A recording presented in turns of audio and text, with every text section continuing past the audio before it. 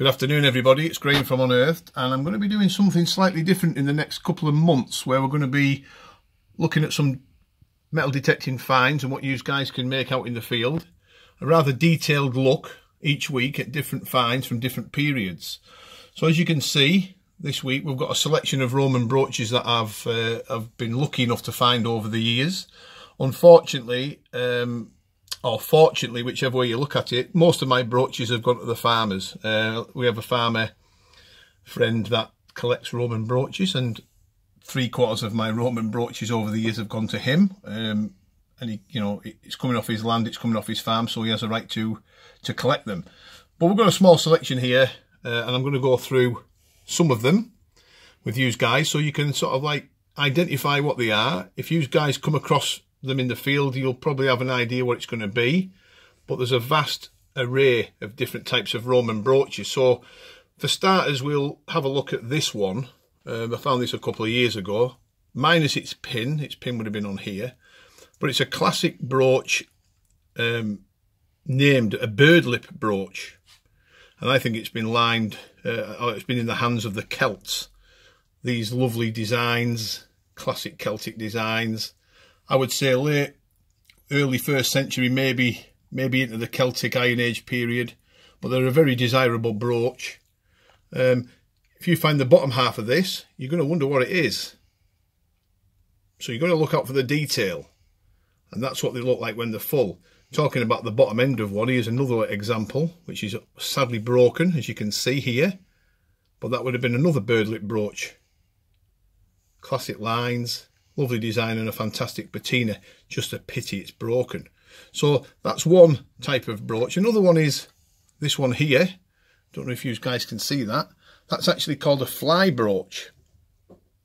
It's got blue enamelling on its wings, and it would have been to copy a fly. So the Romans would have worn these. It would have been beautiful silver inlay here, if I can just point to you. It would have had silver here, blue wings.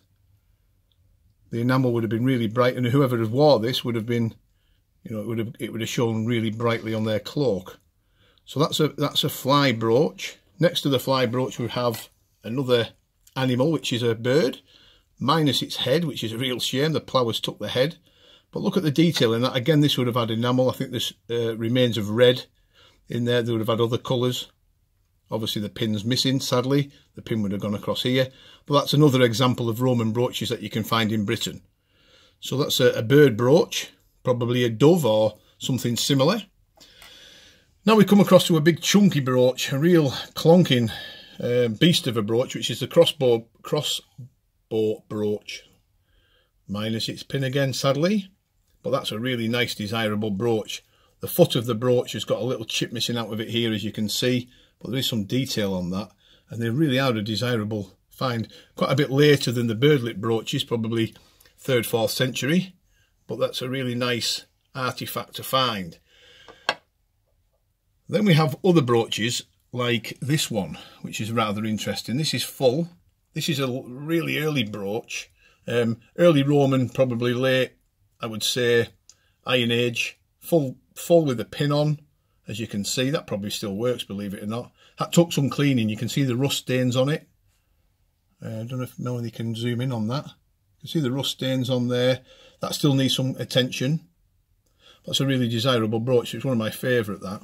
Very simplistic brooch, but effective and full with its pin on. We have other brooches as well that we find from time to time, like this little brooch here, like a little disc brooch, if you will.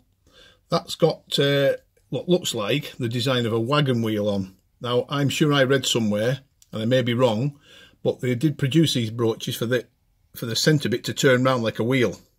This can't, because obviously it's corroded and rusted over the years, but I just wonder if that would have ever turned. That's got lovely patina on it underneath. That would have been gold, I guess. I can see traces of gold gilding on this little brooch. But that's a lovely little brooch. That I only found that a couple of years back. So it gives you another example of what can be found. Now, let's have a look at this one. This is an interesting one. Again, it's a Roman brooch. Now, if you ever come across this in the field, which some of you guys might, you'll think, what the heck is it? You can see the little dots all over it. It's actually a Roman sandal. So it's a brooch made to look like a Roman sandal. So it's a sandal brooch. That's quite an interesting one. That was found in Norfolk some years ago. It's the only ever one I've found. So that's quite an interesting brooch. So the sandal brooch, if you ever come across one of them, at least you guys can see that and maybe hopefully a bit of identify it. I think it would have had a loop on the top of here as well. That's broken, sadly. Interesting little brooch. This one's from Cumbria. Heavily silvered, actually, this brooch. It's a knee brooch. We class them as knee brooches. There's probably another name for them, but knee brooch is what it is to me. But it's, you know, it's quite a little bit different to the rest. It's heavily silvered or tinned. Quite a nice little brooch from Cumbria, and quite an early one as well, 1st, 2nd century. So that's that one. There's another one here that still requires some cleaning. I only found this recently. This is an unburnate brooch. Sadly, some of the lugs have broke off it. It would have had the same lugs all the way around there. But what's striking about this brooch is the beautiful silver sort of white and blue enamelling all the way around it. So a really nice brooch, but just a shame that the plough over the years has took the lugs off. So what have we got? 1, 2, 3 lugs remaining, 3 missing. Half and half. Pin sadly is gone. The pin would have gone across the back. But if you ever come across chunks of these or artifacts or full, at least it gives you some idea of what these are. This is also an interesting one. Again, I only found this relatively recently. This is heavily silvered again, and it's quite a heavy brooch. It's like a dolphin type brooch. It's really got lovely design. It's got lovely segments down it, as you can see. I don't know if you can zoom in on that, but that's really nice. It's got really a lot of heavy silvering on this brooch. So that would have looked really pretty when it was actually made maybe 1900 years back. So that gives you an idea of the selection of brooches that can come up in English soil. Another one here is a target brooch. We think it's like a disc brooch type, but if you look at this one, it's got lovely red enamel on. It would have probably had a lot of colouring in the middle over the years. That's quite a nice brooch. No pin again, sadly. And we found this over the years. We found many, many brooches. Like I said, I must have found 80 and 90 Roman brooches over the years. And it's only recently that they've been coming up with the pins on, which is interesting. So we've got a penannular brooch next. Again, Iron Age type, early Roman. You can see a lot of corrosion on this brooch, but it's full. The pin's still there. It will take a degree of cleaning to get this right. But it's a lovely brooch. An annular brooch is completely circular. A penannular is one with a split, so it's not fully complete.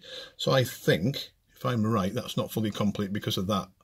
Or the only thing that's left in that is probably remains of a bit of rust or dirt. Don't know if you guys can see that better. That's better there, Mel. So yes, the penannular brooch, quite an early brooch, like I said, 1st century job. The pin, believe it or not, is still sharp. How amazing that is. And what we found is we went through a period of pulling up Roman brooches with pins on. So this is another one, like a swordfish type brooch. I think I found this only a couple of years, not even a couple of years back, a year or so back. Like a little fibula type. Pin, again, pin still sharp. Stunning little brooch. Again, it's got stains on it. Classic stains. South Yorkshire stains. North Lincolnshire type stains. The soil's heavily laden with iron, but that's a beautiful, beautiful brooch. It really is. That'll come up really nice that when it's finally finished and cleaned. So that just gives you an idea of another one before we disappear off the subject of brooches is this enormous type brooch. Again, sadly the pin's gone, but classic lines. You'd almost think it's been worked by the hand of a Celt. I think the Iron Age guys had all of this. I think this is probably Iron Age rather than Roman. But what's striking about it is these two dimples. There's a centre one there probably would have had a stone on, and another one here. But it's a monstrous thing, it really is. If I put that alongside the crossbow brooch, it's as big if not bigger, as you can see. So, you know, if you guys pull these things out the ground, from time to time you will. If you stick at it and you get the right permission, you'll find these things. It gives you an idea of what can be found in the English soil. And these are wonderful. Some of these are wonderful brooches, and they have given me hours of joy looking at them and trying cleaning them. But this is the first of this type I've ever found. I'm convinced it is Celtic. Early Roman Celtic for sure. So I hope that helps. I'm going to do this theme every week with different periods of different artifacts. So we'll cover things like Viking, Saxon, medieval, and then we'll go over to the coinage side of things. But that just gives you a flavour of the type of brooches you can find out there, guys. Don't give up. It will come. So I hope that helps, and we'll try to do another video similar to this, hopefully next week. Okay, folks, I hope that helps. Give us some positive feedback if you can. I hope it's worthwhile doing it. If you think it's worthwhile doing it, let me know on the YouTube feed. Okay, see you next week.